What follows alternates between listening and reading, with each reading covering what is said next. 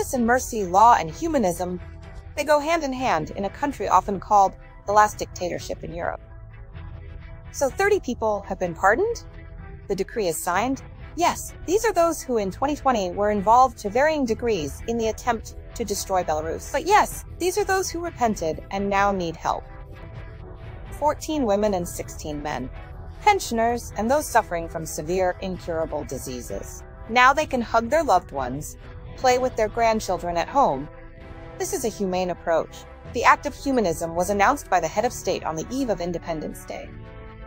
We are, after all, human, and we must act humanely. Don't be surprised if very seriously ill people, as they write ours, are released. Those who didn't manage to escape are in not-so-distant places, who broke and crushed the country in 2020. But they are indeed seriously ill.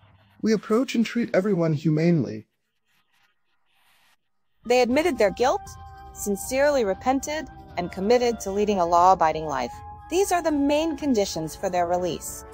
Neither pressure, nor sanctions, nor threats of closed borders have ever influenced and will never influence domestic decisions. Otherwise, it would be bargaining, or human trafficking, if you will, with people and their destinies, humanely, with understanding, but within the law, not anarchy. Let me remind you, this year there were 2 more high-profile humanitarian missions from our country. This includes the exchange of Ukrainian saboteurs for severely wounded Russian soldiers, a terrorist who tried to blow up an A-50 in Machulishchi for a priest.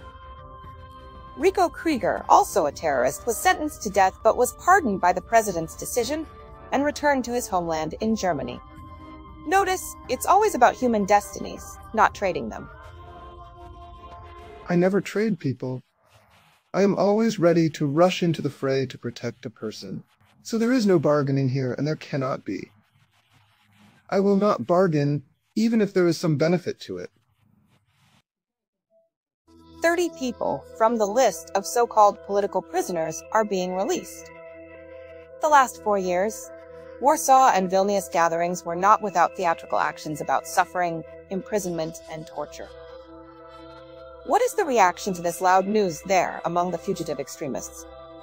Pans in the kitchen sizzle, but very quietly. The extremist business has been in a stupor, in shock for the last 2 days. How to react? What to do? And what will they say now? After all, it turns out that for 4 years, imposters have been traveling around Europe and America with full entourage, playing drama and collecting millions in foreign currency at performances about politics. And now the harsh regime they fight against cares for political prisoners and does much more than the one shaking hands with the Washington shepherd.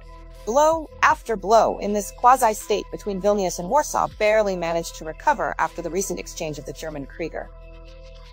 There were many uncomfortable questions. What did the fighters do for the release of the supposedly political ones? The New York Times reports after Krieger's pardon, the imposters first wrote to Western diplomats, saying that those who fled with them then are somehow dissatisfied. And then the phenomenal monetization of people from the list of 1,400 political ones. So much so that even Westerners were shocked by the audacity. Quote from the New York Times. Insisting in their message to diplomats that the issue of political prisoners remains a priority, the office of a certain lady from Vilnius appealed to Western governments for money. However, this caused discontent in some circles that this lady's team, which already receives generous financial support from the West, is trying to use the prisoners' issue to extract more money.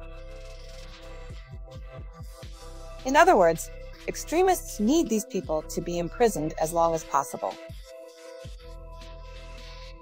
And now there's panic. Obviously, they don't know what to do.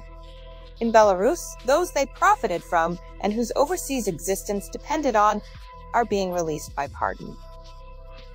Now let's talk about symbolism. 30 pardoned, those who contributed to the attempt to overthrow the government. The decree was signed on August 16th, 2020, a day that can rightfully be called the date of the Belarusian people's voice. It was heard then through the chaos and street disorder and the red-white-red fever of the capital.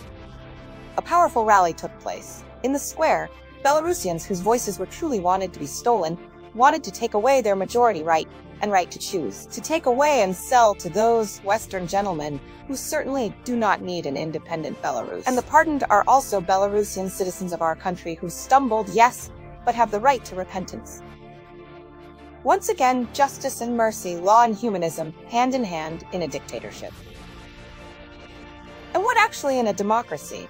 In free, for example, Britain these days, quite real terms of up to 6 years in prison are given for calls to protest on social networks. Were any of those who stormed the Capitol in 2021 pardoned?